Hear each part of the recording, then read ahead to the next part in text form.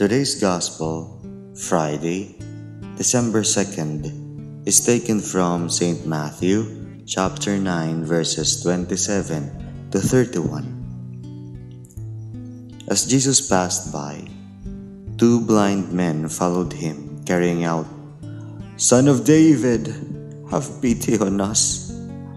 When he entered the house, the blind men approached him, and Jesus said to them, "Do you believe that I can do this?" "Yes, Lord," they said to him. Then he touched their eyes and said, "Let it be done for you according to your faith." And their eyes were opened.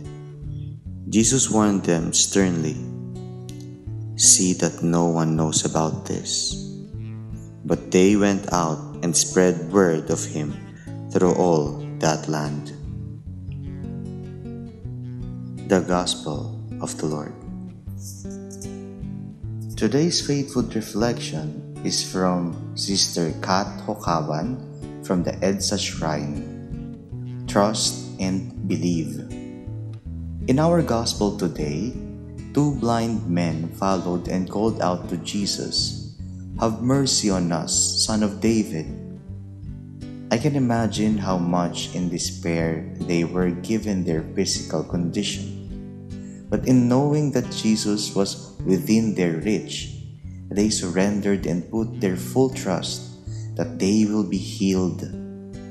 While reading this passage, I wonder if the blind men have been following Jesus as a result of a longing for a miracle, or was it only by chance that they met him?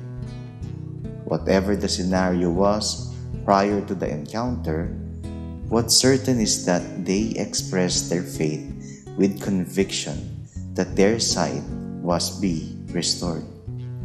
In life, we may sometimes be blind to God's goodness, graces, and mercy because we are overwhelmed with fears, setbacks, and disappointments that we may find ourselves taking the wrong actions or decisions.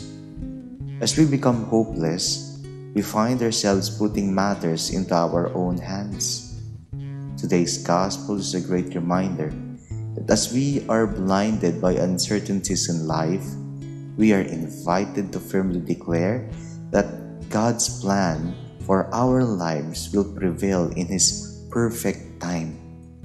The miracle, healing, promotion, or breakthrough you have been waiting for is coming your way. Just trust and believe. Let us pray. Lord, help us in our unbelief. In the name of the Father, and of the Son, and of the Holy Spirit. Amen.